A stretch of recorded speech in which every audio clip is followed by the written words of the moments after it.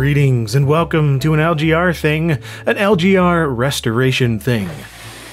This right here is a machine from 1987, the IBM Personal System 2 Model 30. And as you can see, it has seen better days. I got this pretty cheap on eBay a while back. It's just not in great shape. It needs a good bit of work. But that's okay. I was just happy to get one of these early models of the Personal System 2. They had the model 60 and 80 and stuff like that. I have those, but I did not have one of the quote-unquote cheap ones that IBM was selling in 87. So I thought this would do nicely for an upcoming video that I have planned on the Personal System 2 line, and as is obvious, it's covered in all sorts of grime and gooey residue and tape and marker, and somebody even scratched out the little sticker on the front here that would normally show like the serial number and the precise model number and everything. I don't know what this thing went through, but I found it sad. And this power switch is not doing what it's supposed to either. It's just kind of flopping around.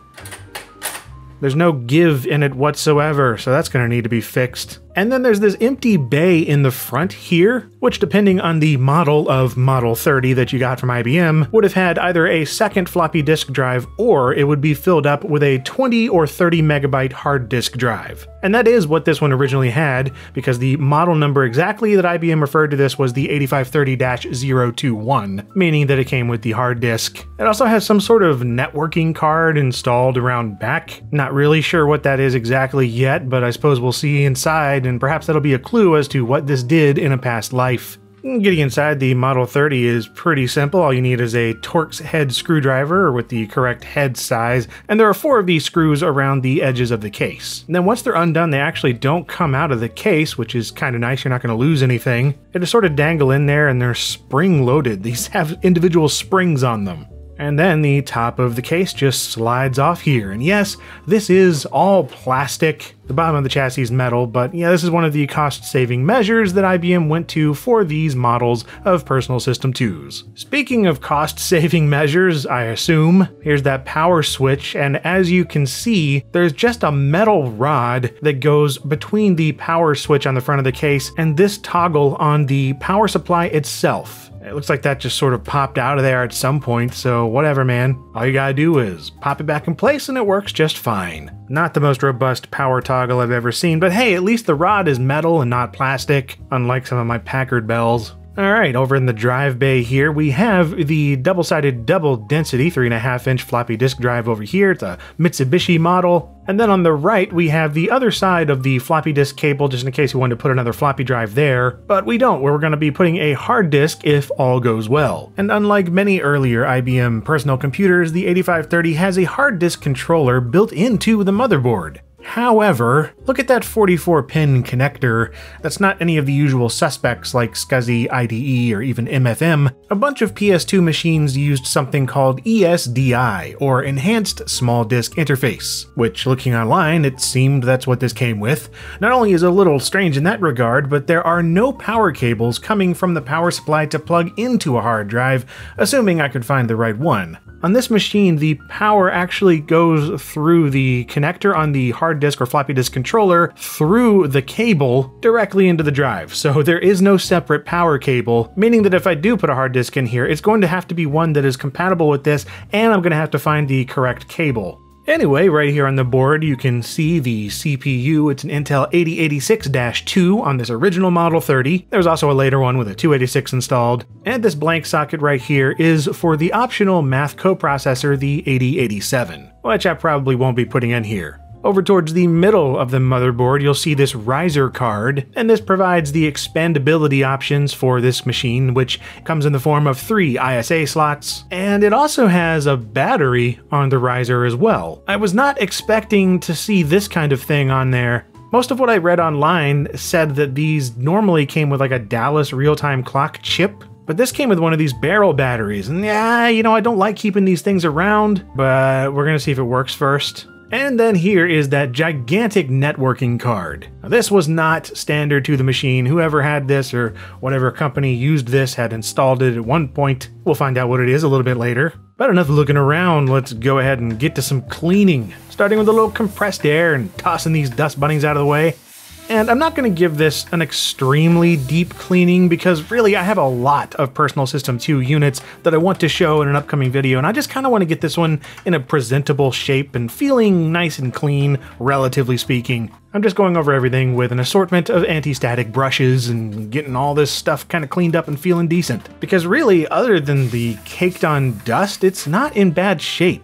I was really hoping there were no weird leakages or rust bits or, you know, who knows. There's all sorts of junk that can go wrong on these older computers, depending on how they've been stored and for how long and where. But all things considered, I mean, it's mostly the outside that looked really bad. The inside was just dusty. Alright, I'm curious about this other half of the board, and this gigantic networking card is in the way, so we'll get that out of there, and here we go. There is a lot more dust over here, that's for sure. Well, nothing a bit of brushing and some time can't help. And I'm going to go ahead and take out the RAM sticks here, and from the factory, my Model 30 came with 640 kilobytes of usable conventional memory, with some on the motherboard, and these sticks providing 256K each. Just gonna dust these things off because it makes me happy, and look at that. Already looking a lot better compared to how it was. The contacts in there actually look pretty good, so just sort of spraying them down with some compressed air and stick the RAM sticks back in there with some highly satisfying clicks.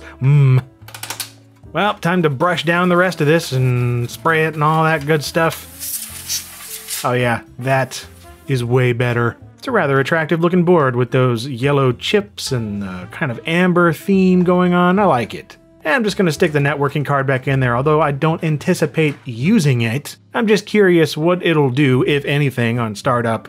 I'm pretty pleased with the interior of the machine for the time being, so we'll go ahead and start wiping down the exterior, starting with the rear of the thing here, and just using a microfiber dusting cloth and anti-static brushes again, just sort of loosening up all the dirt and grime as much as I can. And one of these simple but great pleasures of restoring and cleaning up an older computer, exhaust fans plus compressed air.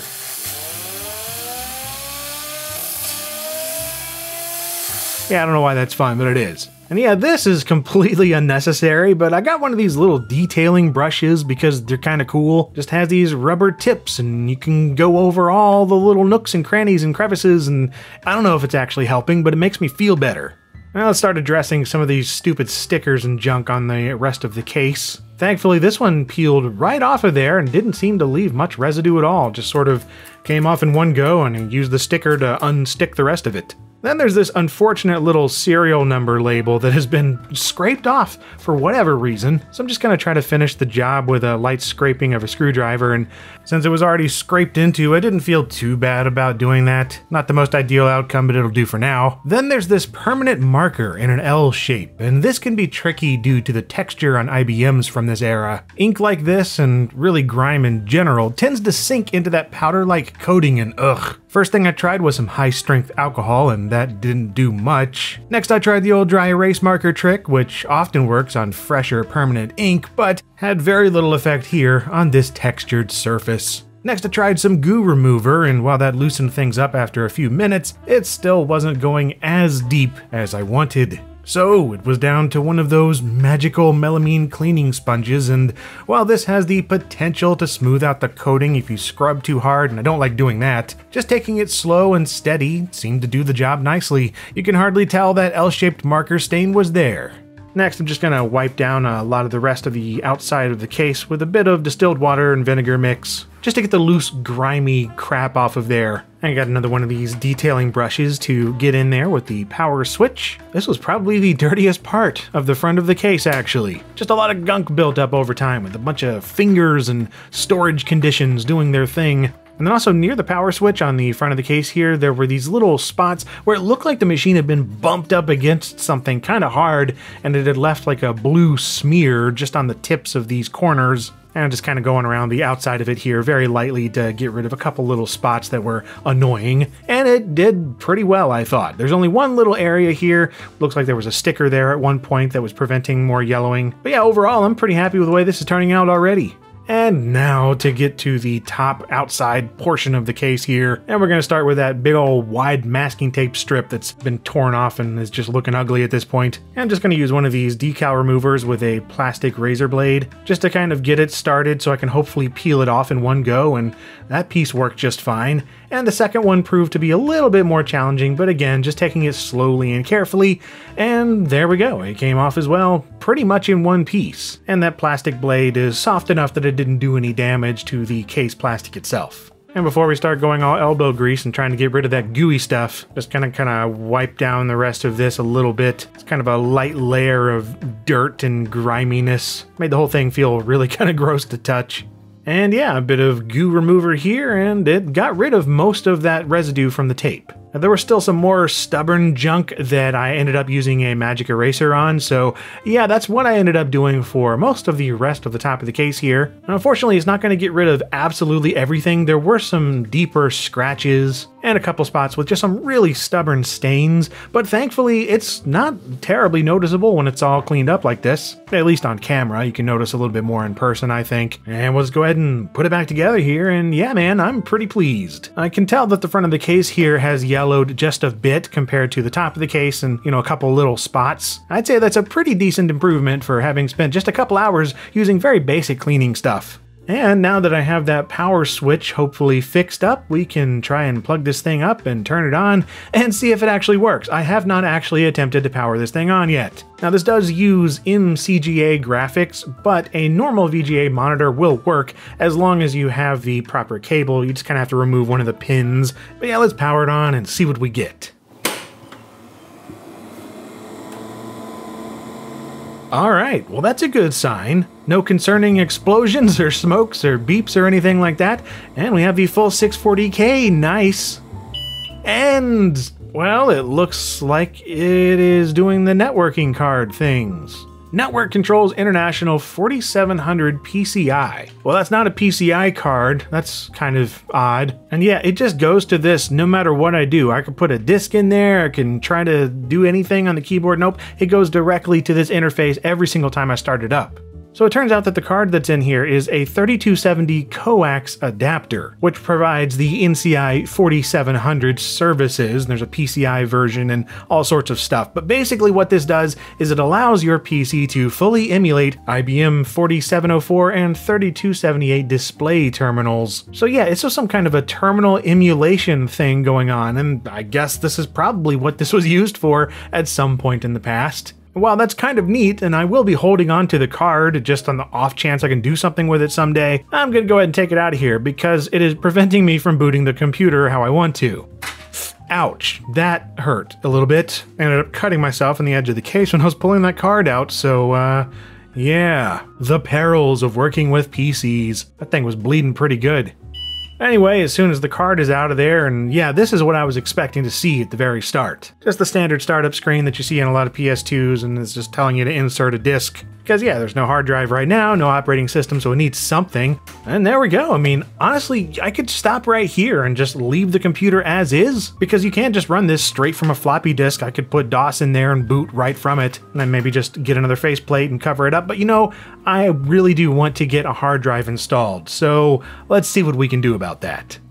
Unfortunately, I do not have the proper hard disk on hand, so while we're waiting for one to show up from eBay, let's go ahead and address some of the yellowing going on with the front of the case. And we're going to start with this floppy disk front panel here, and this just pops right off. There's two little pins in the back that you push down, and the floppy drive itself pops out with this little tab. You pull up on that, and the whole thing slides out just like that.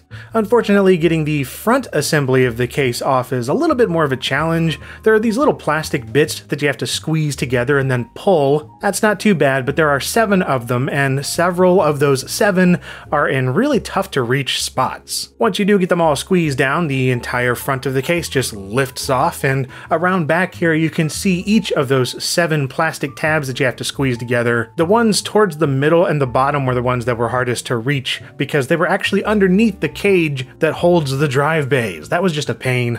Oh well, it worked, and I was able to source a replacement hard disk panel right here on the right. But as you can see, it's a slightly different color than the rest of the front of the case, and this was the largest reason that I wanted to try and get the rest of it to kind of match that replacement panel.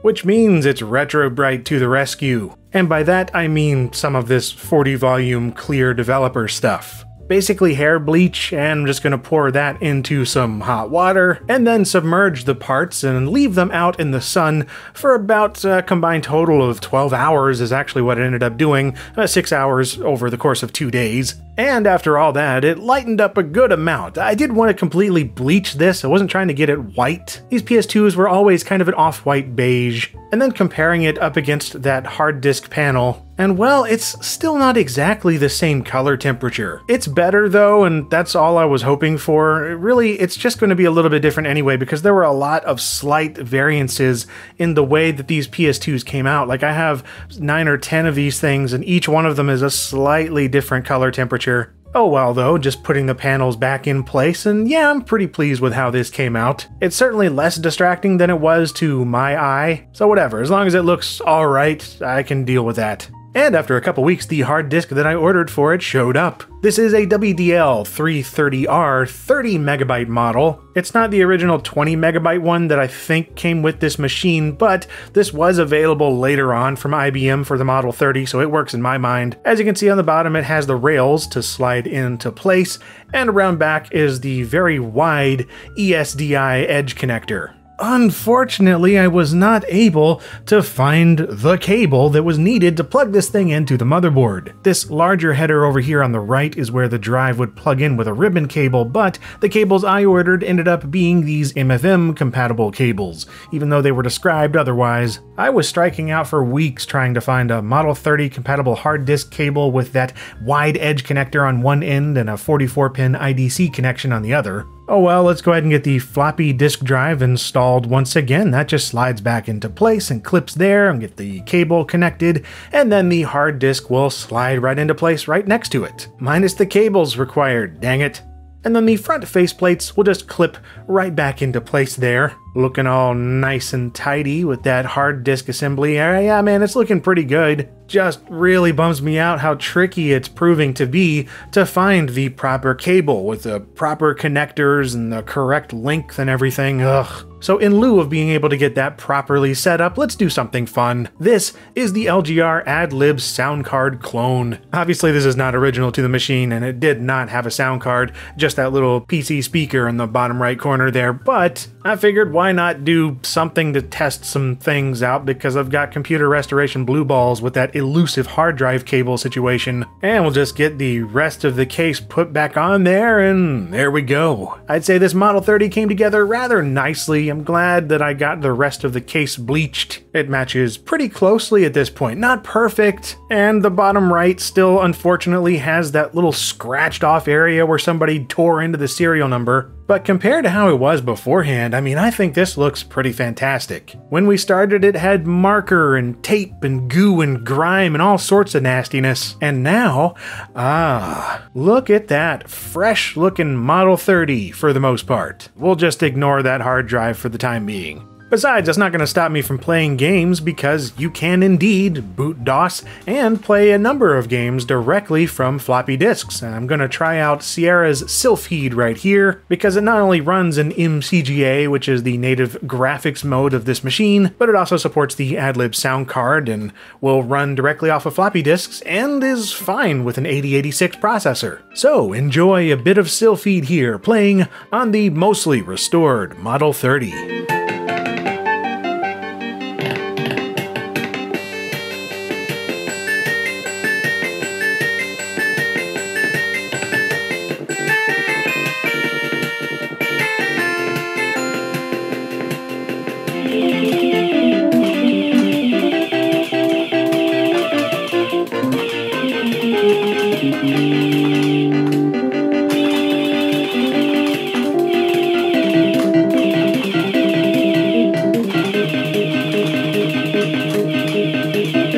Yeah man, it's good stuff. And to my great pleasure, it runs rather well, all things considered, on this 8086 CPU. Certainly better than on an IBM PC or XT with its 4.77 MHz 8088. Totally playable, and it sounds pretty friggin' good with that AdLib card. Anyway, that was just for a bit of fun. I'm not going to keep that ad-lib card in there because it's not original to the machine, and I wasn't trying to soup this thing up or anything like that because, again, I do want to use this in a video that I'm going to be putting together on the IBM Personal System 2 line. But to that effect, though, I do want to answer the question as to why don't I just put another hard disk interface in here since I can't find the correct cable for this one right now? Well, again, it's due to the power supply situation because if you remember, the motherboard sends power through the ribbon cable, so that's why I'm not plugging in a hard disk controller card or a flash memory adapter because without power, I'm still out of luck. I could use an alternate power supply or rig up my own cable or adapter to draw power from the pins on the motherboard, and